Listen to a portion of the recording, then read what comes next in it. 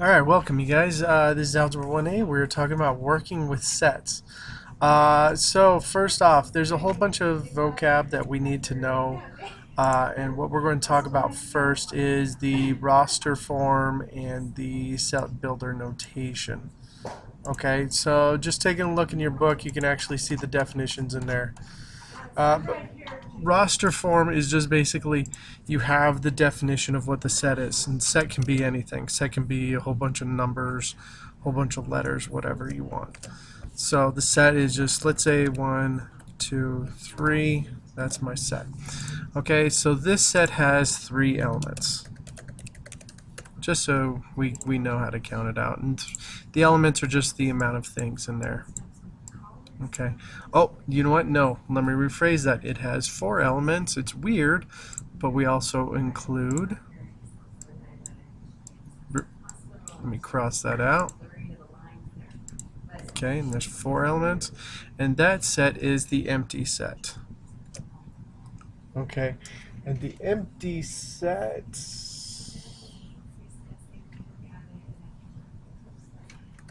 Well, I don't have a symbol for that, but I'm just going to say it's the empty set right there. Okay, that is also in there. So every item has that amount of elements plus 1. It's kind of weird that you can count it as a element, but it actually is. Okay, so that is roster form. So in other words, it's where you list out all the numbers. All right, now set builder notation is how do you build it up? Okay, so in other words, you still have the same thing. So let's say we have set t, but in this case we say you say the variable first, and then you say the absolute value line next.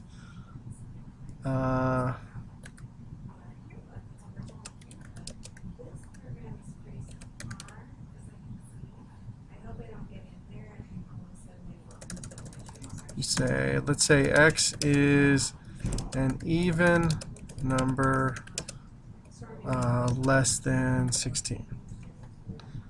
Okay? And that way you can build up, you can actually build your roster form from that. So you can say, oh, t is 2, 4, 6, 8, 10, 12, 14, and you can't include 16. And we probably should also say, just to be exact, is a positive even number less than 16. Okay? Alright, and that's pretty much how you just do set builder notation and roster form. Okay, so those ones are pretty easy. And then empty set obviously is also an element of this. So if I were to go around and put it in here, there would be an empty set in there. Okay, an empty set is just, it's really kind of an interesting thing because you can actually have a set. So if we put our notation in here, so the curly brace and then a curly brace again with the empty set, this is kind of a cool trick you can do. I don't know how many of you guys are going to go to your next party, but you can basically say mathematically nothing is something. So even though I have nothing in there, I actually have something because this counts as a thing. So it's actually kind of cool how it works that way. Alright. Alright, now how does this help us out? This actually helps us out with listing the number answers for inequalities. Okay? So that's how we're going to be working with that. Now the complement of a set, okay, now the complement set is just like the reverse. So if we have a set,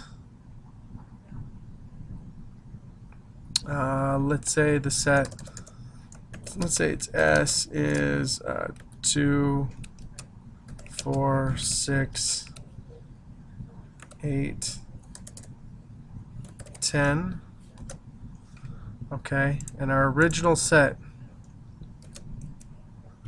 universal, well, not original, let's call that O, was the, and I'll practice writing it out, was x such that x is all numbers less than or equal to all 2, 4, 3. All numbers less than or equal to 12. Okay. Alright, so this right here is what we call a subset of the original set. Okay, so this original set is up here, O, and then the subset is S. Okay, now the complement of S, I would say S apostrophe, would be all the numbers not included in that set. So it'd be, well, I would have to go back to this one in the beginning and say,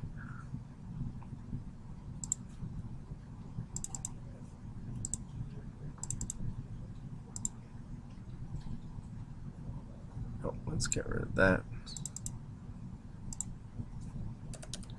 Positive x, such that x is less than, or equal to 12. Alright, so the numbers are just, the complement of the set are just the numbers that are not included in that special subset. So 1, 3, 5, 7, 9, 11, and 12. Okay, notice I'm including 12 as well because it can actually be there, because it's numbers less than or equal to 12, and that's all the numbers in there. Okay, so a complement of it is just what it is not. And when you're looking at a Venn diagram, okay, if we were looking at a specific type of diagram, let's go fill it with red. Okay, so let's say everything was in here, set A. Okay, everything that's not in there is the complement. So it'd be it would be everything else. Okay, so you could say the number in the red dot would be, or the collection of data could be the amount of presidents born in Virginia, and then the complement would be the amount of presidents not born in Virginia, and then the whole set would be, the amount of presidents born in the U.S., which has to be 100% because you can't be born outside of the U.S. and get a presidency. Okay? Alright, that is, let me just double check to make sure everything's all good. That is pretty much it for sets. You just have to take your time and think about it, because what this does is this helps you count out items, and to make sure you're not double counting, to make sure you're not triple counting, to make sure you're not under counting. In other words, you're forgetting a number. And that's all we need for Algebra 1A with working with sets right now. Thank you guys very much, and have a great day. Bye.